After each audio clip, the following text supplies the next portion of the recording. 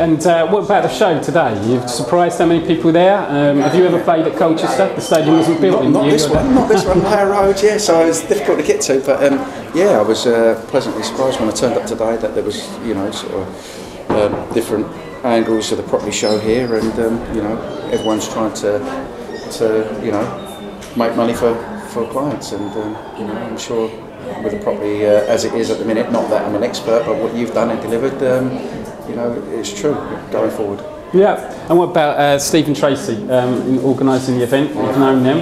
Fantastic, yeah, we met them about a year ago, and very efficient, very professional, and yeah, really, really good. Brilliant. Okay, well, I've got to tidy up now because I'm shooting off to do my seminar.